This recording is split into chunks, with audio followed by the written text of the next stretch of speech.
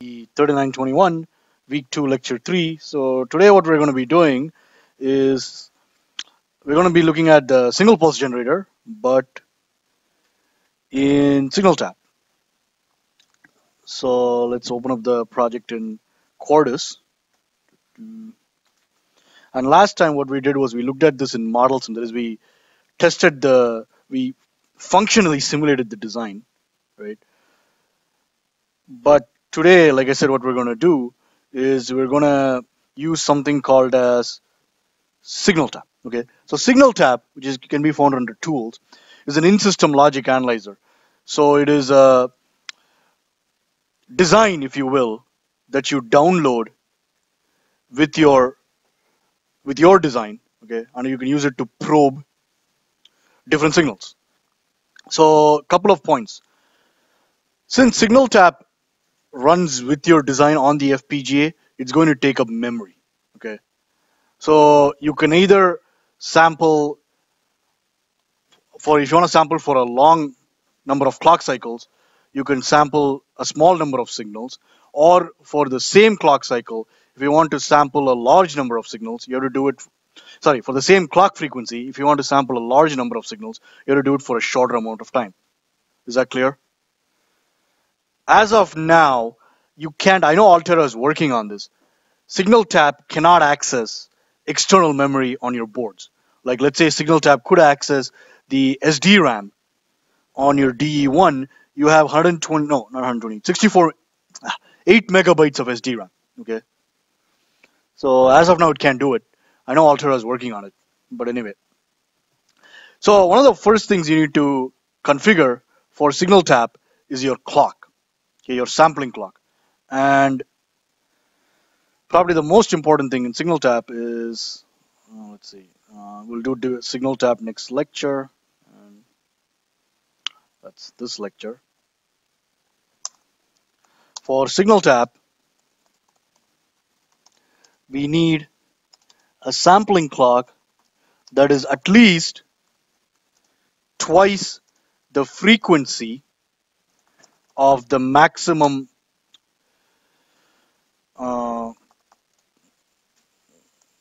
frequency in your design. This is the Nyquist-Shannon sampling theorem. Okay. So in our case, we need to look at a pulse that is 20 nanoseconds or 50 megahertz wide. Hence, we need to have a sampling clock that is at least 100 megahertz. Okay. So the way we are going to do that is we're going to use a phase lock loop, which is basically a charge pump to pump up 50 megahertz to 100 megahertz. Okay, I'll try to go to 200. And I think max you can go to 300, but let's say you're sending the clock out to one of your GPIO pins. Your GPIO may not support such a high clock frequency. Okay. On the FPGA, you can kind of do anything what you want, but as you take it off chip, you might run into issues. So let me do that SignalTap PLL. So to get the PLL, you go into Tools. We use the Mega Wizard. Okay. So let's create a new custom Mega function. IO. It's under IO. Okay. And there it is. Altera PLL. And there are 4 phase lock loops on your Cyclone 2. Yeah.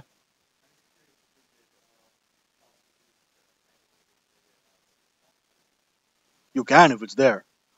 Like, whatever is here you can do, right? But some of them are not. For example, PLL reconfiguration is you can't dynamically reconfigure the PLL on Cyclone 2 FPGAs. On Cyclone 4s, I think you can. You can use whatever is here, right? If it makes your life easier. But just because it's here doesn't mean it's like easy to use. You have to really understand what's going on. If not, it doesn't work. Okay. So let's call the SignalTap. Oops, and I can't spell. SignalTap PLL.vht. Make sure obviously it's under the same project folder. Give it some time, at least on my computer. All right. What is the input clock? What is the frequency of the input clock? It's going to be 50 megahertz for us. Okay. Next, create an asynchronous reset. Create a locked output. I'm not going to do that. You can create a locked output. I think it takes around like 10 nanoseconds for the output to lock in phase with the input. It's pretty fast. Okay. Let's see. Clock switchover. None of this is necessary. Aha. So enter output clock frequency. Let me try 200 megs. All right. It can do that. 500 megs it can also do. But I think if you try to implement about 300 megahertz even on the FPGA, you will get a fitter error. Okay. You can try. 200 should work. Let's try. Okay. Next. Okay, that's it. 50 megahertz comes in, 200 megahertz goes out. That's simple, right? Next. And then what are all the files? It generates all the necessary files. And you'll see a QIP file added. QIP stands for Quartus Intellectual Property. You can look at you can ask it to instantiate, you can ask it to make a component instantiation VHDL file. It's not necessary because if you go into the VHDL file and if you search for the entity statement, there it is. Usually, when the associated core, this is called as a core, okay, that you instantiate. When it's more complicated, usually the entity is not found at the top of the file. It's found somewhere right smack in the middle. So I always search for it. So here is the entity declaration. Copy it.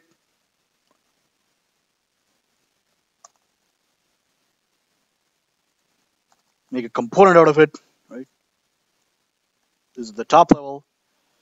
And what I usually do is I send the SignalTap clock out to an LED just to make sure it's like quote unquote working, right? So sampling.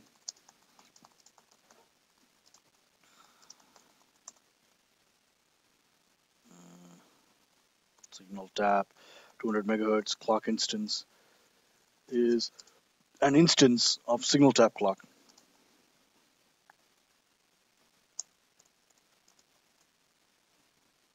So a reset, I already have an active high reset. It's called reset.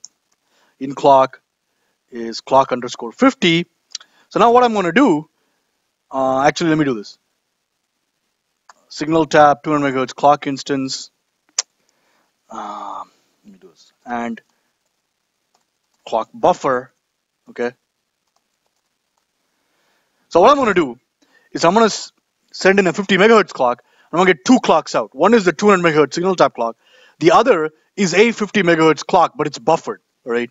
So the idea is the second 50 megahertz clock I'm going to use to clock all my FSMs. It's not a good idea to put this 50 megahertz clock directly into your FSMs because it increases loading on the clock line, which can lead to clock skew, right?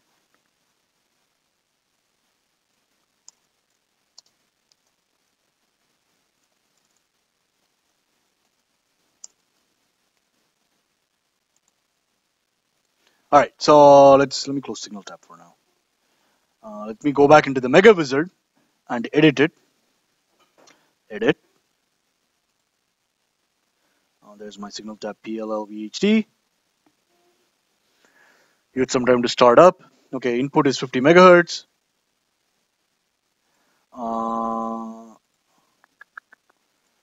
Let C0 be 200 megahertz. Use this clock. C1 is my buffer. So this is 50 megahertz. Okay. So this C1, I'm going to send it to my other modules. And you should always do this. You should always buffer your clocks for any of your practical designs. Okay. And almost all FPGAs made in the 21st century have PLLs on them. Right.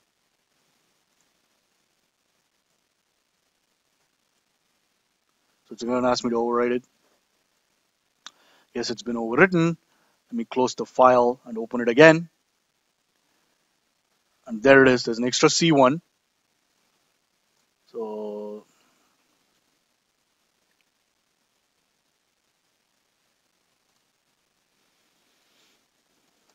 component, and I can't spell.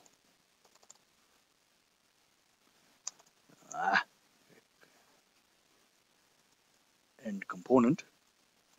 Okay. So let me go back up here. Where's my signals? There it is. Signal reset. Clock 50 megahertz. Okay. What? Yeah.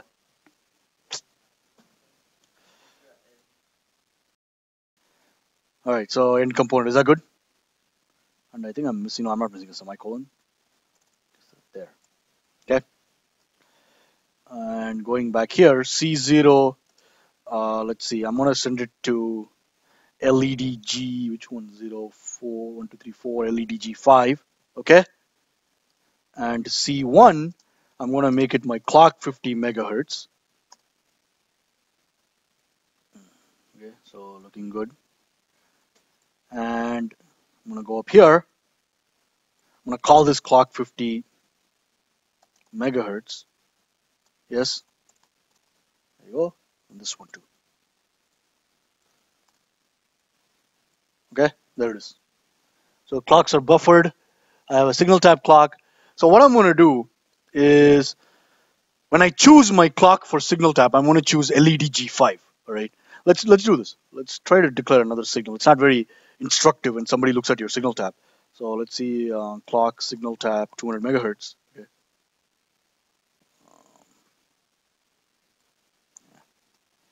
Clock SignalTap 200 megahertz.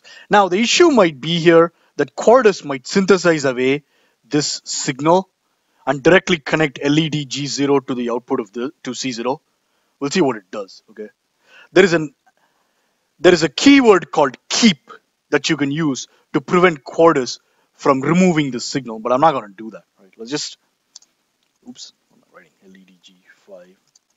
Just see what it does. Clock SignalTap 200 megs. All right, let's do a quick analysis and synthesis to make sure we don't have any syntax errors, and then we'll do SignalTap. I don't need the PLL. And of course, you can use SignalTap anytime, but you need the FPGA board, right? So come on.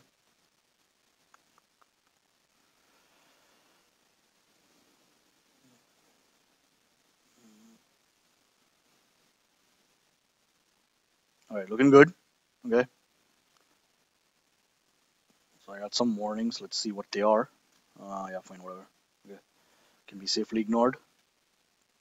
Let's look at the RTL view.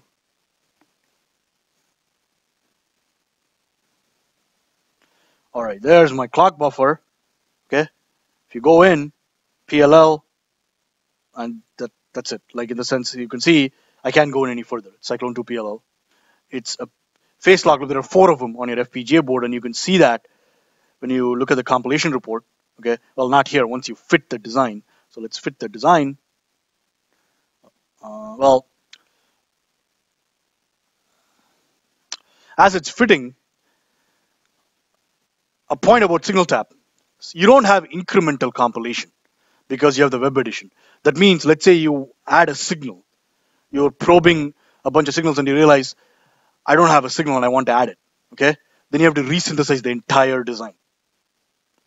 So as you work on your practical projects, you can't keep adding a new signal every time you forget it. It'll take too long, right, with SignalTap, even with incremental compilation. Right. All right.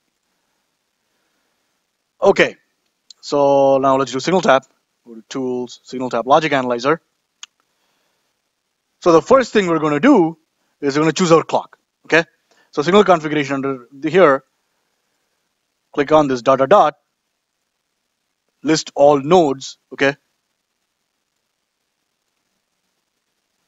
and what the? Have they changed this since last time? Here? Yeah, I know. It's always says star. This one? Oh yeah, thank you. So they did change it. All right. So you have an option of looking at what kind of nodes you want. All right. Post fitting is the default because post fitting means these are the nodes that did not get synthesized away by the synthesizer. Is that clear? Now, an easy way, what I do is I say, show me all pins, okay?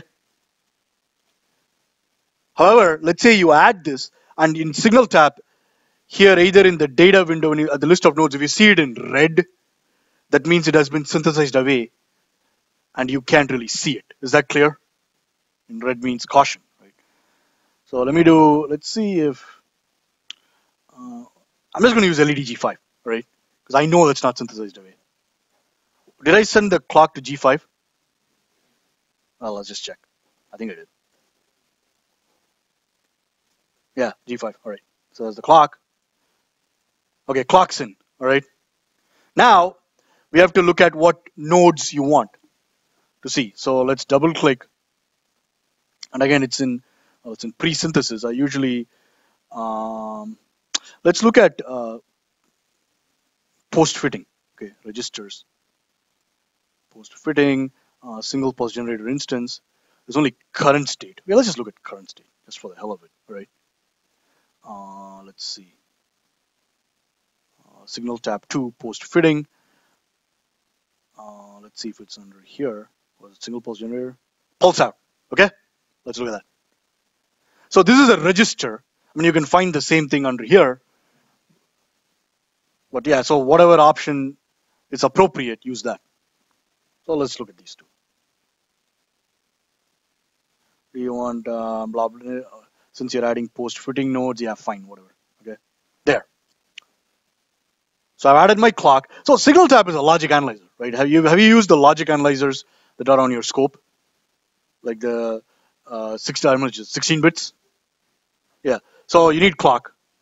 The frequency of the clock in your logic analyzer with the HP 54645 is what? You know what the frequency is? 100 megahertz. Okay, it's 100 megs. And then you have to select the nodes you want to see. Yes. Same idea here. And now you have to choose your trigger. So what I'm going to do is I want to look at pulse out. So I want to trigger when it goes from low to high. Okay. So and then here it's rising edge. The good news is all of that doesn't get recorded. So because it's a gaming headset. All right. So that's your trigger. Okay. Something very important about SignalTap. You can't see the sampling clock. Just the way it is, right?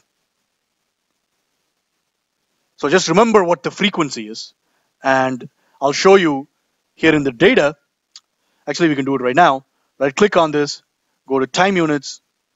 So it was 200 megs. So it's, how much is that? 5 nanos. Yes, 200 megs is 5 nanos. It's okay. 50 megahertz is 20 nanoseconds. Yes. So 200 megahertz is 4 times that. That means the period should be 1/4 of 20 nanoseconds, which is 5 nanoseconds. That's right. Okay. So here it is. And that's what. So this is a step I usually follow. Okay. Clock, nodes, trigger. Select appropriate time base. You don't want to look at sample numbers, right? It doesn't make any sense. And then based on the time scale I have here, I can adjust the amount of sample depth. Okay. And you can try to go up to like 128K, but you're not going to fit the design. I'm pretty sure. You don't have that much memory on the Cyclone 2. On chip. Okay. Again, Altera is working on technology which will allow SignalTap to go off chip memory and also send data, for example, through Ethernet. I don't think it's out in 13.0. You can try. They didn't tell me when they're getting it out. But okay. So is this clear? All right. So everything's good. So let's save this. Let's say SignalTap. You can't give any more descriptive name. STP. Do you want to enable SignalTap for the project? Yes, please do. Okay. So everything's added, ready to go. But now you can see you have to resynthesize. Okay. Till fitter. You don't use the programmer. You use SignalTap to download the design because you're going to communicate to the design through SignalTap. So let me just fit it. So when I run fit, it's going to run analysis and synthesis. And well, let me power on the board. And if this hopefully works, we're done with today's lecture in the sense, I don't know if I told you today's lecture was going to be short, okay? And you have an option of using SignalTap, ideally and or model sim. Sorry, SignalTap and model sim, but you don't have time to do that in the sense you have other classes and stuff. So depending on what you want to use, depending on the project, you want to use either model sim or SignalTap.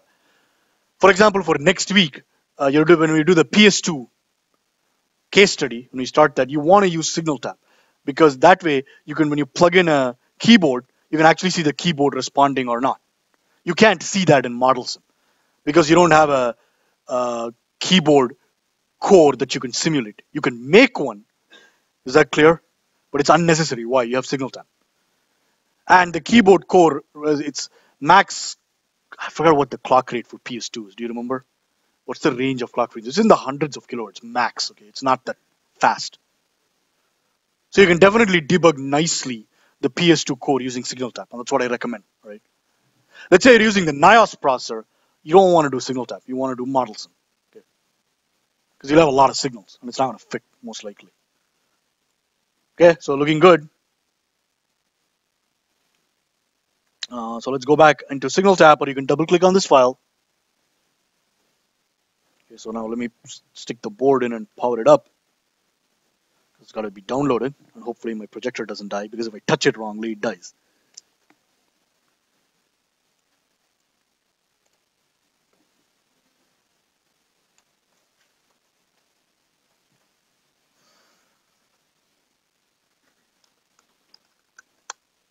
All right, looking good. Okay, oh, it died. Okay, we have time.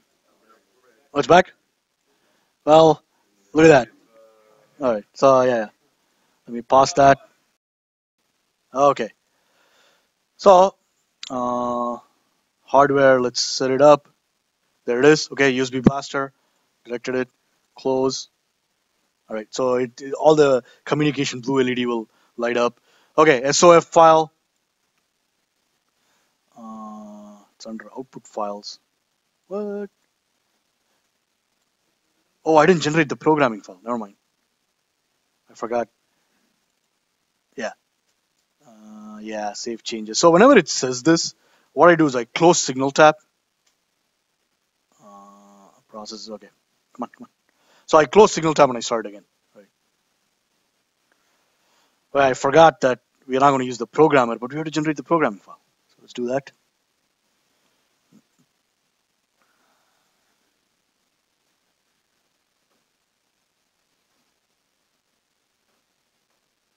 Actually,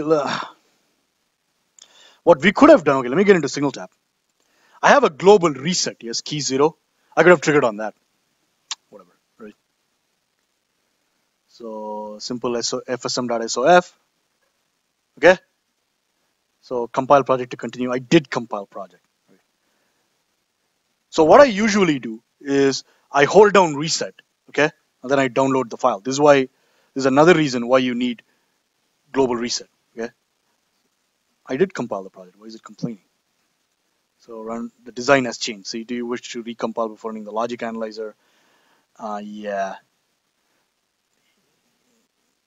So it closed signal. Well, close this. Okay. So this is the issue with SignalTap. Okay.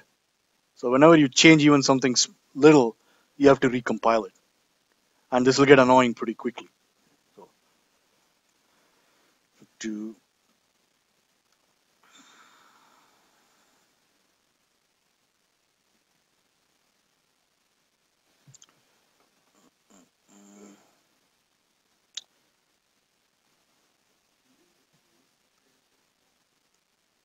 no, it has to be a clock. Oh, you mean keys to trigger SignalTap? Yeah, you can use any signal to trigger, just as in a practical logic analyzer.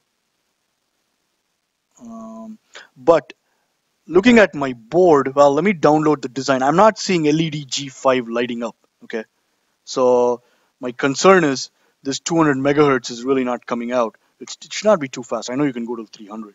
If not, I'll get back down to 100 megahertz. I know that works. Okay, well, let's see.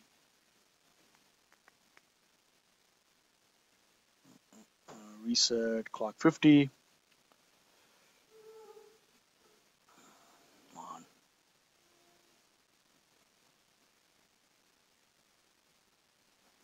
Design uses memory blocks. Yes.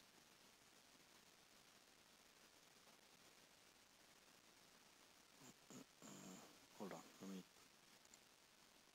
Okay, I can't use the netlist viewer yet. Let me just check if this is actually going out in the RTL viewer because I don't see it on my board. Let it finish. What are these warnings? Ignored. Oh. Uh-oh. What is this? Okay, jitter performance, that's fine. So this warning is okay for now because we don't have SDC file. It's basically saying that this is a clock and you're directly feeding it to a pin, so there might be jitter on the clock. That's okay, right? Again, you'll run into timing problems when you deal with designs that are running at really high frequency and your FPGA is getting very full, right? If not, you really won't run into setup time, hold time issues. All right, so that's done. Let me just check one thing. Is this going out or not?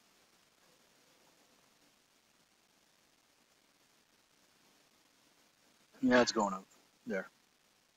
So it didn't get synthesized away. That's good, but then why don't I see it? Well, let's find out.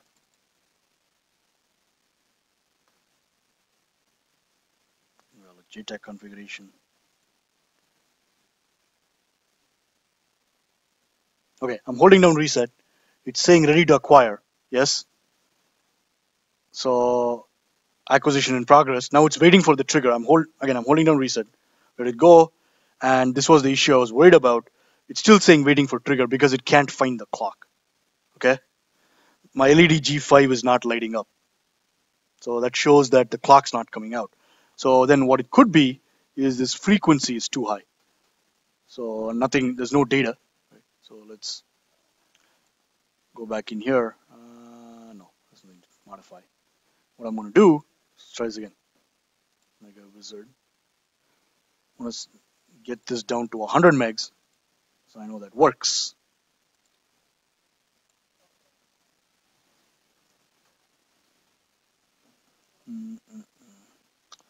200 should work.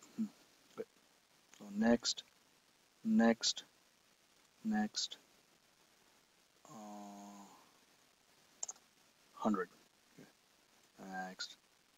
Well, I can just hit finish. Yes, finish. Okay. So this is SignalTap 100 megs. 100 megs.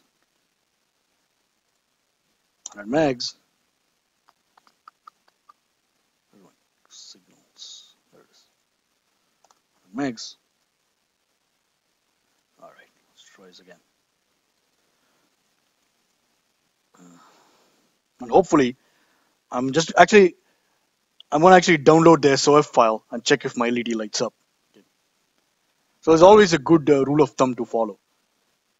Make sure you're actually getting a clock. Unless LED G5 is not working, which I don't think is true.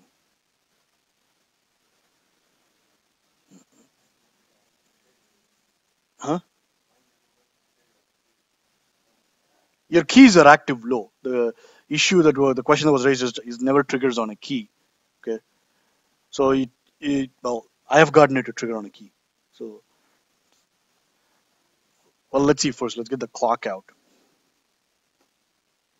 I mean, I should see the LED just lit up. Okay, because it's running too fast. It's running at 10 nanos and you can't see that.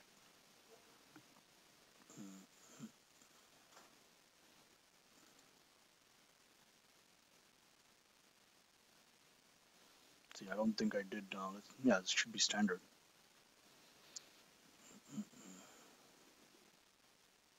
It could also be the reason why the 200 megahertz clock is not working is because I have an extra 50 megahertz clock. Because I've played around with this. I've gone up to 300 megahertz on the FPGA and I know, I've gone up only up to 300 megahertz on the FPGA. I've never sent it out to an LED. Maybe it can't be. It can't come out of the FPGA. Well, let's find out. I know above 300 megahertz it won't fit on the FPGA. It'll complain.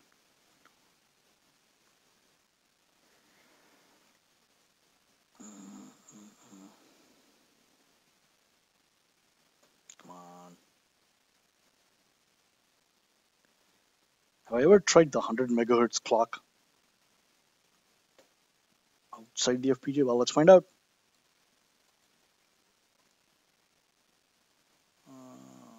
Auto detect. EP2C20 is what I want. Okay, add file. So, I don't need that. Delete. It automatically added the FPGA. Let's hit start. Yeah, I can see LED G5. This. Okay. So if you notice LED G5, it's barely lit up. Okay, that's telling me there is a loading issue for the clock going outside to the LED. Okay, that means there's probably too much clock skew on the FPGA itself. You could ask, hey Bart, why should we even send it out to an LED? It's because if you don't drive this output, this signal will get synthesized away because Quartus will say you're not driving anything, you're not using it. However, now I think about it, this is actually coming from the output of a PLL, so perhaps it will not get synthesized away, right? So bottom line is, let's try this. Let's see if we do get a clock, right? If we don't get a clock, the next thing what I'm going to do is I'm not going to drive this to an LED and see what happens. Let's see if Quartus keeps it. Okay? This is very interesting. So let's say we can't get the sampling clock to go at 100 megahertz, right? That implies you really cannot see the 50 nanoseconds pulse using SignalTap. What you have to do is send the pulse to a GPI open if you really want to verify timing and look at it on an external logic analyzer. Is that clear? It's because I need a sampling clock that's at least 100 megahertz, twice the frequency of the maximum clock in your design. Make sense? You can't use a lower frequency lower than 100 megahertz. It won't. It violates the Nyquist-Shannon sampling theorem. Right? You heard of the Nyquist-Shannon sampling theorem? Yeah. Okay, so let's close this. Where's our friend? No. SignalTap. Come on, man.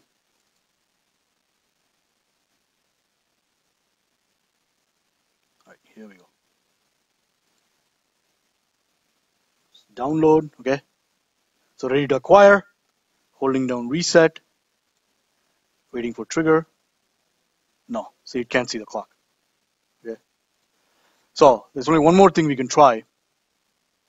And this is the first time I'm actually doing this. I'm trying to look at the 15 nanosecond pulse in SignalTap. I didn't realize this could be an issue.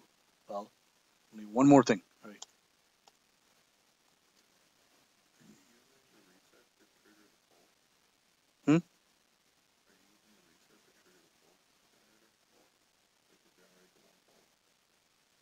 Yeah, so when I hold down reset, the pulse is not, oh, wait a minute. Okay, hold on. So let's do this. Control Z. All right, so the issue here, I just realized, is, okay, let's look at this. I mean, so my trigger is when the pulse goes from low to high, yes? But that'll only happen if my input is a 1. I forgot my input is on switch 2. Okay, so let me try this. Let me make switch 2 high, yes? So now the pulse should come. If it still doesn't come, then we'll remove this clock constraint and see, right?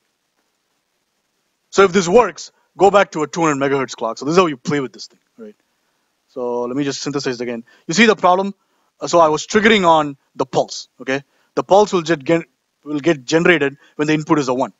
And the input depends on SW2, okay? My SW2 was 0, so my pulse will never come. Now I put my SW2 to a 1 to avoid debouncing issues. Is that clear? So let's try this again. But I'm concerned about this clock. It should be brightly lit. My LED is barely lit. So that's not, so this clock is getting skewed pretty badly. That's what it looks like. Was that your question, Connor, or the trigger question, or? I just didn't think you were triggering on the reset. No, I wasn't triggering on the reset. That's fine. I could trigger on the reset. I was triggering on pulse out, but thanks to your question, I realized my pulse out is always 0 because my SW2 was down, right? Now my SW2 is up, so it should generate at least one pulse. No, exactly one pulse. So let's see. Where did I click on time quest? That's okay.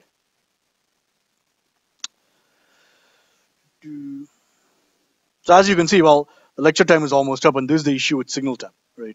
Unless you get it, it takes some time to get it working, maybe like 20 minutes. But once you get it working, let's say you have to add new signals, you have to resynthesize design again and again, right? Like I said, this is the first time I'm doing this, but let's say next week you're going to do the PS2 using SignalTap. I encourage you to do that. Once you get the hang of it, the PS2 design can be debugged very nicely using SignalTap. I recommend you use SignalTap for the PS2 lab next week. For your counters and stuff, like for lab 1, don't use SignalTap, use ModelSim. Not recommended.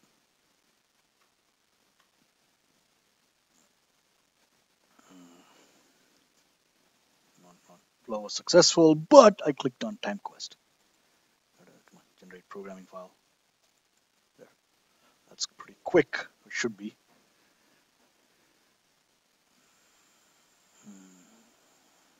So timing constraints are not satisfied. That's why this is in red, but that's okay.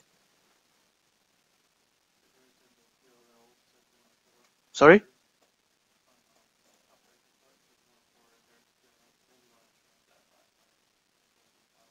Huh?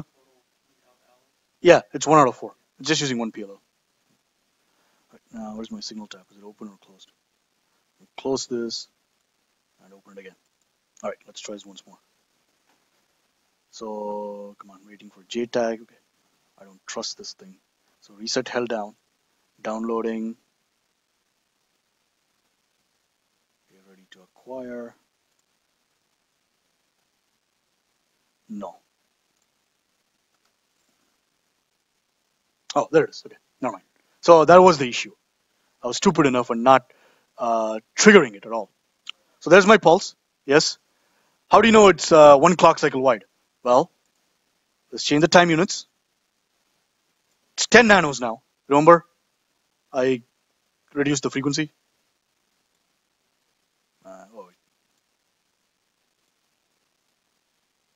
Exactly 1 clock cycle. This is timing. Well, I don't want to say it's timing closed, but pretty close, right? Okay. So any questions on SignalTap? Again, clock. Make sure your frequency is at least twice the max frequency in your design. Signals, trigger enable. You have a lot of things you can do, right? You can have advanced trigger conditions you can do and trigger this and that. Okay?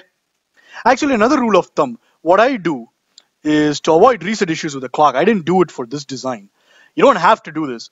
I basically make a separate PLL that's always, there's no reset for it. It's always running. So the SignalTap clock is always running.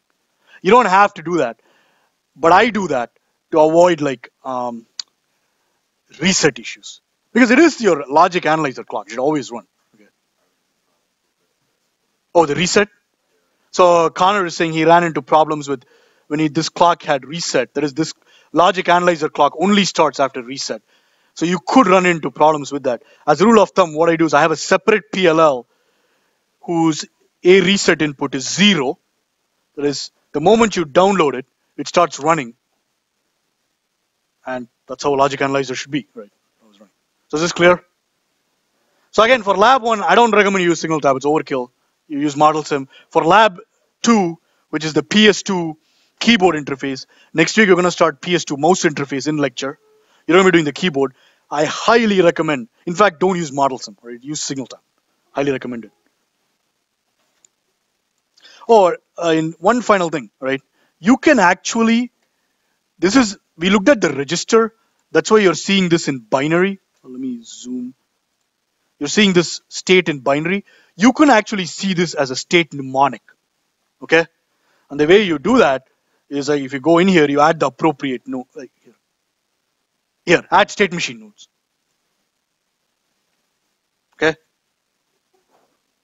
Is that clear? So if you add state machine node instead of adding nodes, so nodes is just binary. If you add state machine nodes, you can actually see the state names. Any questions? So again, for next week's lab, I highly recommend use SignalTap. Again, SignalTap, no model sim, not recommended. You could. There are some people who did both, but yeah. No, but with model sim you can. Sorry, the question that was asked was, is there a way you can look at analog signals in SignalTap? I don't think. No, I take it back. I think you can. Let's see. I think you can. So the way you do that in model sim is you you select a signal there, right click on it, and bus display format here. So yes, you can. Like in the sense, you look at it as a like signed decimal, right? And the appropriate signal will be analog. Yes, you can. In this case, these signals are be obtained as register outputs. They're digital. That's why these are all grayed out. Okay. So yeah, play around with SignalTap. All right. So that's it. See you next week.